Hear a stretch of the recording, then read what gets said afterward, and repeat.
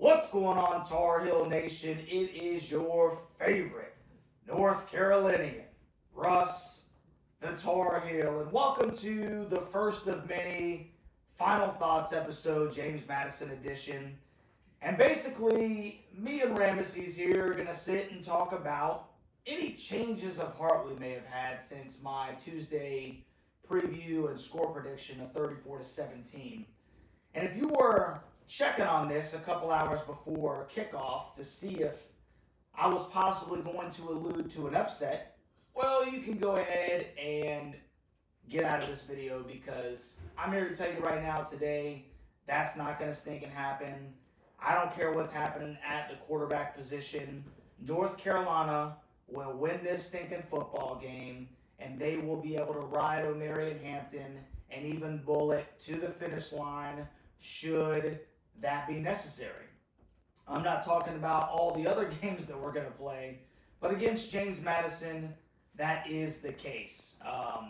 Yes, James Madison is giving up 6.5 points per game, but 7 of those were to Charlotte in week 1. They got like 70 new guys on their team. They're trying to figure things out.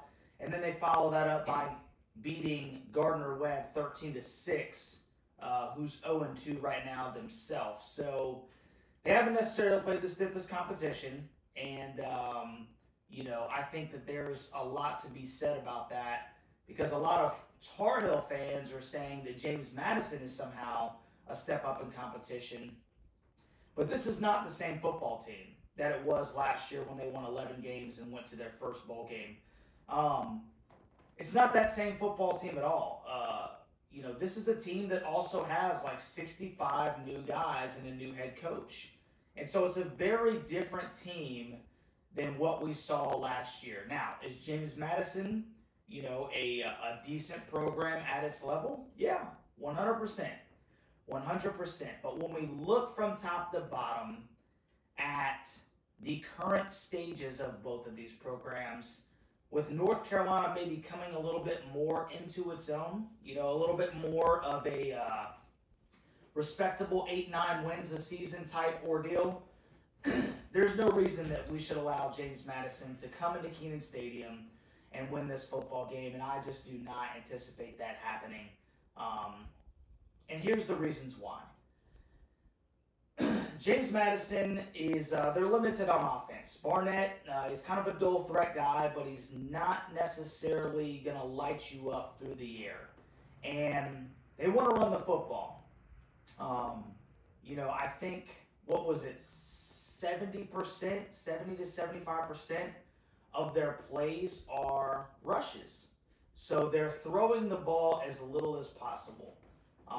And that just happens to be what Carolina has been really good at this year. The front 7 have not allowed the 3 teams that we've played thus far, Minnesota, Charlotte, and North Carolina Central, to go over 100 yards rushing for the football game. And I don't anticipate that James Madison is going to be able to do that today. I mean, unless George Pettaway breaks one or something like that, I think Carolina's going to be pretty stinking good at bottling things up and taking away that run. And I think that's definitely going to be an approach that Jeff Collins has. They are going to have to be cognizant of play action and the deep shots because JMU, I think like half of their total yards this year have come on about like 8 to 10 plays where, they're just hitting large chunk plays through the air. So that is something they have to be cognizant of. And the secondary, as much as they want to play in the box, to limit the run, you cannot get beat over the top. And, I think that Jeff Collins is going to have a pretty good game plan in place.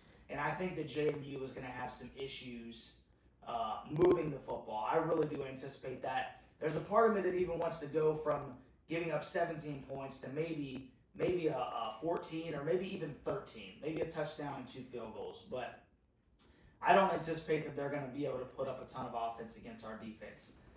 But the big storyline here in this football game is, since it's not whether we win or lose, because I'm just going to go ahead and chalk this up as a W, it's looking forward.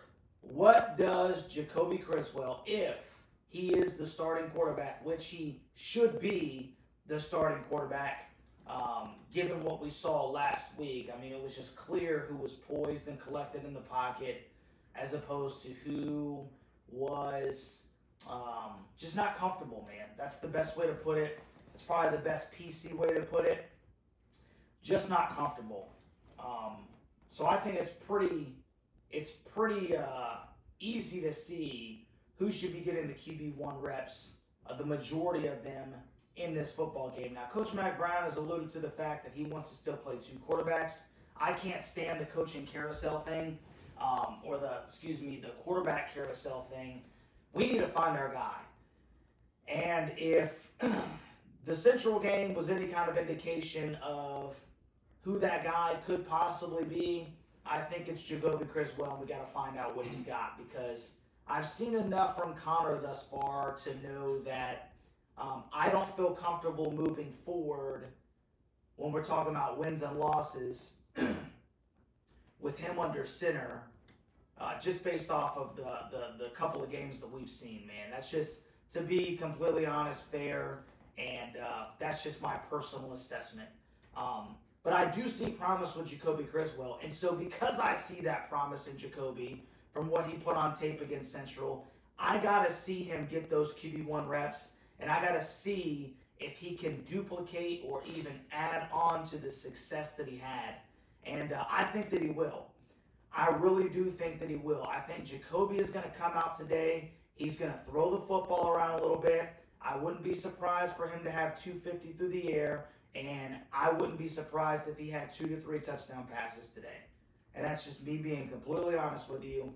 And if Jacoby has that kind of ball game against this James Madison team, which I still think is not even an average football team when you compare them to the teams that are coming up on the schedule, I think that it's going to show a lot of potential for this football team. The type of potential that I maybe thought we had at the beginning of the year when I picked Carolina to go 11-1, because I didn't anticipate the quarterback play, the struggles that we've had thus far.